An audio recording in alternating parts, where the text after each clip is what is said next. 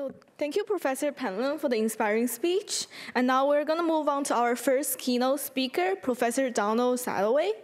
Professor Sadoway is from MIT Department of Materials Science and Engineering with a research focus on the development of rechargeable battery for grid-level storage and environmental sounding technology for the extraction of metals. He's the author of over 150 scientific papers and holder of 19 US patents.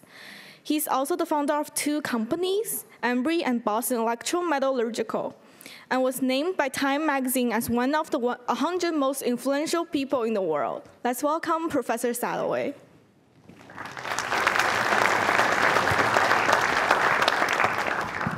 Well, good morning.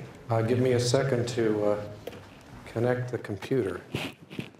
I get to do a little bit of assembly here in front of all of you, so you can test my skills.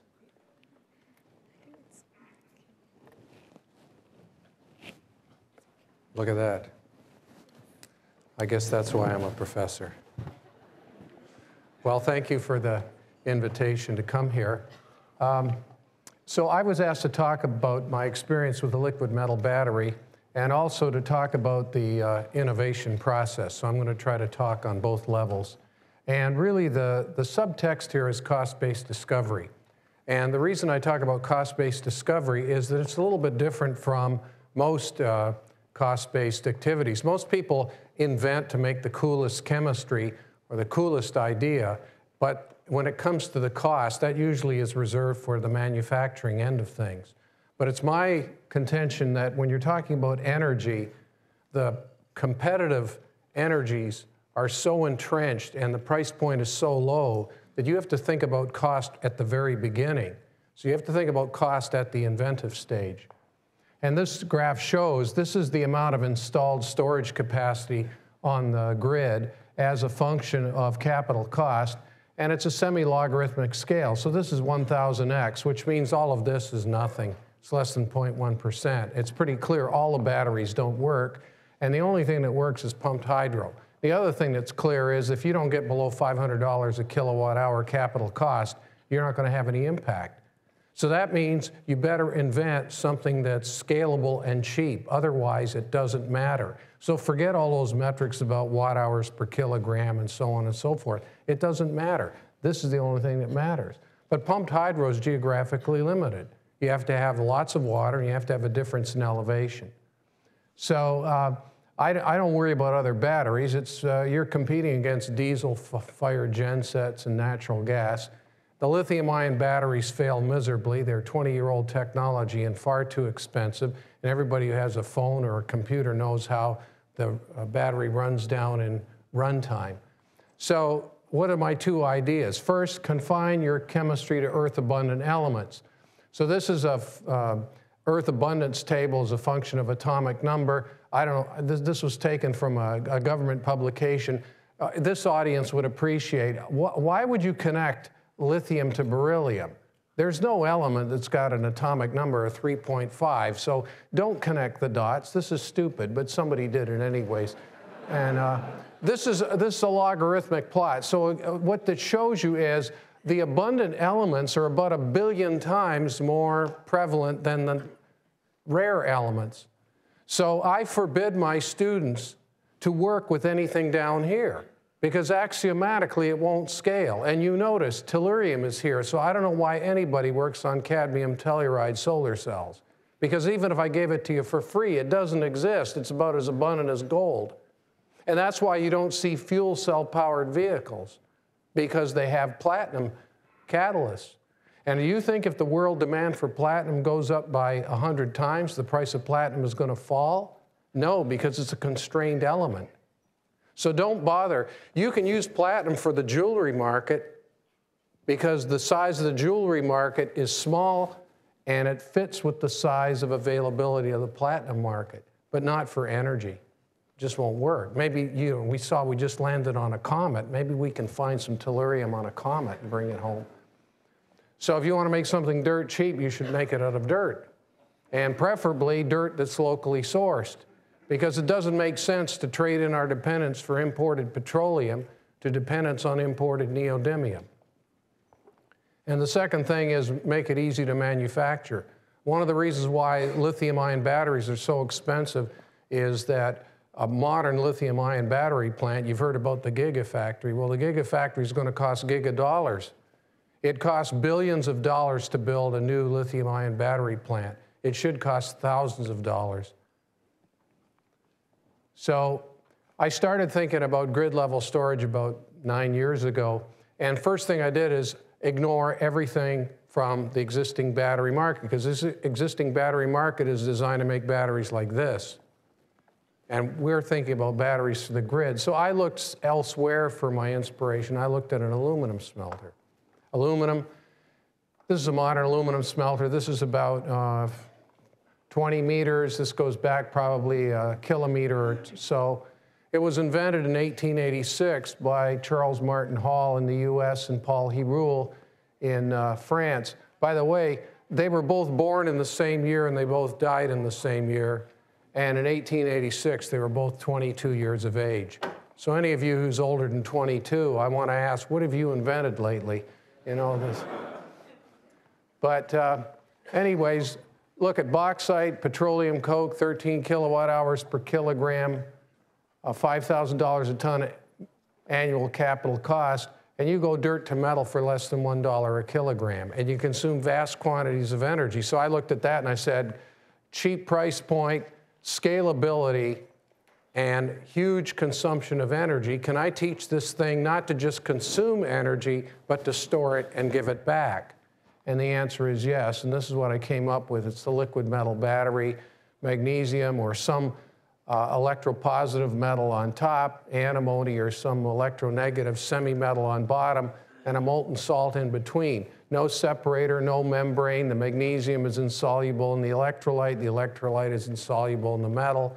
They self-stratify, it's self-assembling, and it generates enough heat as the current passes on charging and discharging. So when it discharges, magnesium wants to alloy with antimony. It goes down here and sends electrons through the external circuit. And on charging, you bring the magnesium back and you reconstitute, you purify the components. So this is self-assembling, which means it's easy to manufacture. It's self-heating. Round-trip efficiency, and please pay attention to this, because I get criticized all the time for this. People say, this can't work because he's going to lose all of his energy just heating it. After paying for the electricity to heat the battery and keep it at temperature, the round-trip efficiency of our cells is about 75%, which is greater than that of pumped hydro. That's already fully amortizing the cost of energy. It doesn't care about thermal runaway. In fact, if it gets hot from excess activity, that's fine. It's unlike a lithium-ion battery. And by the way, you can't ship lithium-ion batteries by air. You can't put a pallet of lithium-ion batteries on an airplane. The lithium-ion batteries come by ship and by rail. But this battery, when it's at room temperature, you have solid metal and solid salt. It's absolutely inert, it's absolutely safe. You can ship this all over the world and then you heat it for the first thing. And it's designed to be cost competitive. So this was my team. Now, what's this another piece of innovation? This is David Bradwell. He had a bachelor's degree in something other than electrochemistry. I taught him electrochemistry, and I taught him not to think about the problem the way everybody else does. So as you just heard from Professor Pentland, you know, the diversity of ideas is really powerful. And I practiced this. I didn't hear Professor Pentland's talk. I just did this by sheer intuition, bringing people in. And by the way, so you have a student and you have a professor. And I'm going to tell you something. Innovation starts at the university. That's why you're here at MIT and, you know, back in the Bay Area, you've got Stanford and other schools there. The battery and electrochemistry was started by a professor at a university, Alessandro Volta. And he invented the first battery, and immediately there was the field of electrochemistry, but there was the spin-out, electroplating, electroforming, and eventually electrometallurgy. So Volta actually demonstrated a new field, and he also demonstrated for the first time the utility of a professor. Until Volta, nobody thought a professor could be of any use. But Volta showed that if you give a professor money and freedom to operate, He's liable to come up with something fresh, and he's the second product, and the second product is the student. So then the MIT Energy Initiative was formed. I had the good fortune of speaking at an event in Paris, and I was offered $4 million by Total, which then allowed me to get $7 million from ARPA-E. And with $11 million, this is what my team looked like. So now I have 20 people for 3 years, and 20 times 3 is greater than 3 times 20. So for 3 years, we had 20 people working. And you want to see diversity? She's from Spain, he's from Korea, these people were from China, she's from France, Trinidad, Tahiti, Poland. David and I were both born in Toronto in different years, of course. And, and we had a few Americans on the team as well. And so this is some of the work from the lab. I'm not going to bore you with the details, but we've tested over 1,000 cells of various chemistries, and a number of them are less than $100 a kilowatt hour for the combination of the electrodes and the electrolyte. But this is the piece that makes this technology really distinct. Stunningly low fade rates. So this is a cell that's operating at 600 milliamps per square centimeter, which is about 50 times the current density in a lithium-ion battery, and 100% depth of discharge. So this is no game. It's not like a Prius where you go between 60% and 40%. This is full charge to full discharge every time. It's the highest stress test you can give. This is some earlier data. It's now gone over 2,000 cycles. The fade rate is 0.002%. Okay, that's just a number. What does it mean? It means that if you cycled this thing every day, full discharge, full charge for 10 years, that's 3,650 cycles, it retains over 99% of its initial capacity. There's no battery that can go anywhere near that. You know what a lithium-ion battery is worth after about 4 years. You might ask yourself, if you can afford a Tesla, how far is it going to go in 8 years' time? Silence, huh? The normal metric is 80%. This battery will drop to 80% of its nameplate capacity after 305 years. And as I look around the room, I think that would take care of pretty much everybody here in the room. So. And then several years ago, David, myself, and one other person started a company. We call it a Liquid Metal Battery Corporation. It's a terrible name, but all the cool names were taken. And then 2 years ago, we changed the name to Ambry. We found a 5-letter domain name, pronounceable, that was still available. And why did we choose Ambry? Because I invented the battery here in Cambridge. Ambry came out of the heart of Cambridge. That's how Cisco Systems got its name. It was invented in San Francisco. So my first funding came from Bill Gates. How did I meet Bill Gates? He came to me. I didn't go to him. I wouldn't dare. I was born in Canada. I'm too polite. So how did I meet Bill Gates? He was watching my chemistry lectures online, open courseware. He watched 35 lectures of 3091. And then I got an email from a woman who said she was his secretary asking me if I'd meet him. He was coming to Boston. I ignored the email. I thought it was one of you. So then, at some point later, she sent the email again and said, perhaps you didn't see my email. Mr. Gates would really like to meet you. I said, maybe it's real. So I said, okay.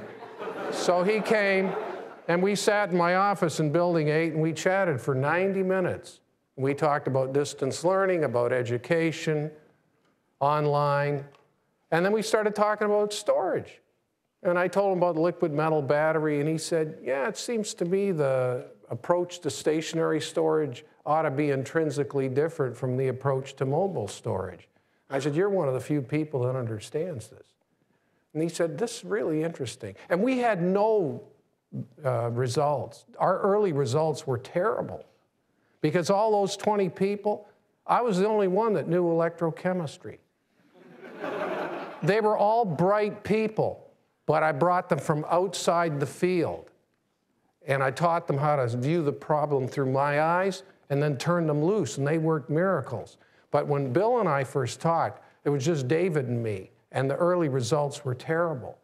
But he understood the concept, and he said, if you decide to spin this out as a company, let me know.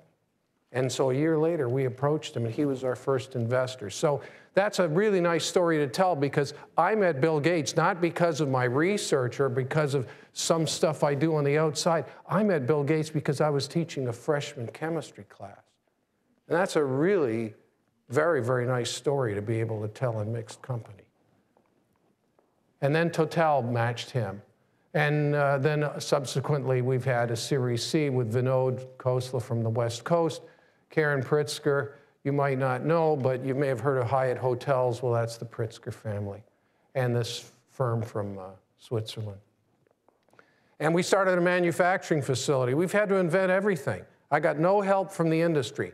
Remember, change doesn't come from the industry. The lithium-ion battery didn't come from the battery industry. It came from Sony, which wanted new batteries, and all the big battery producers refused to build lithium-ion batteries because they were heavily invested in nickel metal hydride. So Sony said, we're going to do the unprecedented. We're going to build our own battery plant.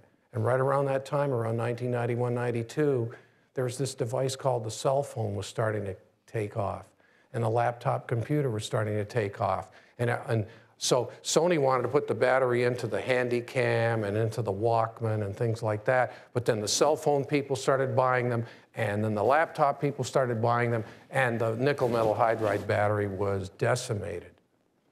But the change came from outside the industry. So when I was showing these ideas to people like GE, Siemens, all these big companies, saying, help me with the power electronics, help me with the manufacturing, they look at it and say, whoa, that's pretty radical.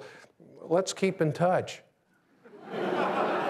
So we've done it all ourselves. So this is us out in Marlborough. It's about 40 kilometers from here. This is Phil Giudice, my CEO. This is Deval Patrick, the governor of Massachusetts.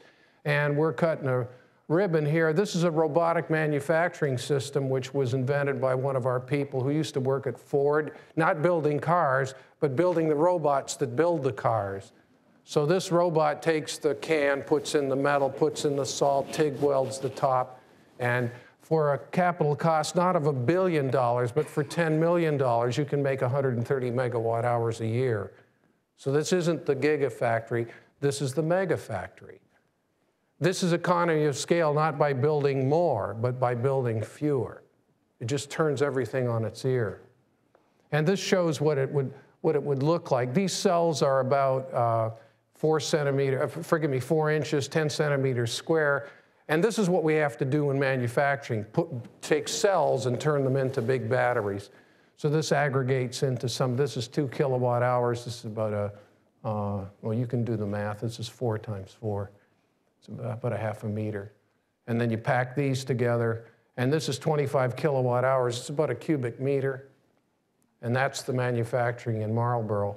And now you put all these together, and you get something about the size of a 10-meter shipping container, and that'll give you about 2 megawatt hours. And this can stand outside. It doesn't care about the temperature because it's operating at 500 degrees C. So it doesn't matter if it's in the coldest part of China or if it's down in Hong Kong. It doesn't matter. Whereas lithium-ion batteries, you know what have lithium-ion batteries? Next to lithium-ion batteries is a giant air conditioning system to keep them from getting hot and exploding and catching fire. So we're inventing all the power electronics too. All that has to happen. So this is silent. It's emissions-free. Diesel gensets emit a lot of pollution. No moving parts. I know the electrochemistry will last for 20, 30 years, but if the parts fail, that's no good. Remotely controlled. This can act both as a source and a load, and sometimes on the grid for frequency regulation, the remedy is not more current. The remedy is to get rid of current, and this thing you can send 1,000 milliamps per square centimeter through it, and it takes it, doesn't harm it. And it's designed to the price point of the market. So I'm going to end with this battle cry from Paris, 1968. This is what I tell all of my students. Be realistic. Ask for the impossible. And sometimes with enough ingenuity, the impossible becomes the inevitable. So that's the challenge for you. Thank you.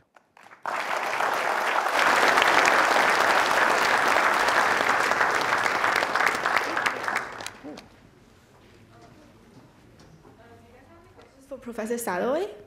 I would be happy to take questions. Yes? Is this technology widely already adopted over the world? If it's not, what's keeping it from doing it? So the question is about the degree of adoption. And the answer is it's not widely adopted. Our first deployments are going to be about a year from now. So we're still on the path. You're seeing this as it's transitioning from the lab bench to manufacturing. And I'm thank you for the question, because this is very different. Energy is so different from everything else. Why? Because the scale is greater, and that means the timeline is longer, and the rate of investment is greater. It's the polar opposite of IT. IT, you have a brilliant idea, you get your team together, and in 6 months you've got a product and it's out there. And you don't have to wrestle with physical reality. It's all in your mind. But at the other end, you have energy. And the level of complexity and the burdens are so great. So it's a long journey. So the company was formed in 2010. We may have a product by 2015. And most investors, they won't last for 5 years. They say they're different. They're not, because their money came from the same place. And the expectation of the turnaround is shorter than the time required to develop the technology. So for those of you who want to go into energy, be prepared. It's a long, hard struggle, but the prize is worth it. Because everything we know today that we value, all the cool stuff, it's predicated on electricity. If you don't have electricity, you don't have anything. So you need to guarantee the security of electricity and do it in a sustainable manner. And that's something that excites me. I'm looking for the big problems. That's why I don't work on nanotech. Nano's too small for me.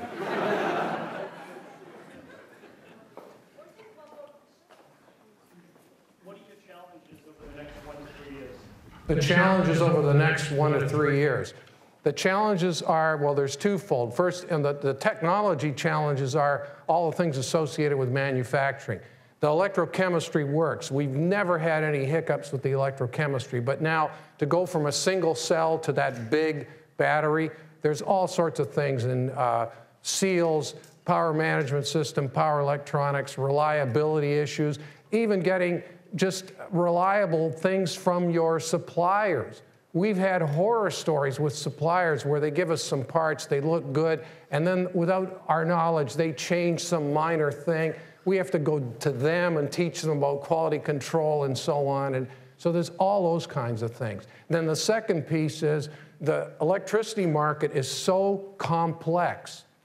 You know, if you and I started an oil company today, we could explore, drill, pump, ship, refine, and sell to the public. But in electricity, the people that generate it don't transmit it. The people that transmit it don't sell it to the ratepayer. The market, so there are all kinds of regulatory hurdles as well. And nobody wants to be the first adopter. You know, they say the early bird gets the worm, but it's the second mouse that gets the cheese. The first mouse gets this. The second mouse gets the cheese. And so nobody wants to be the first adopter. They all stand back and say, let's keep in touch.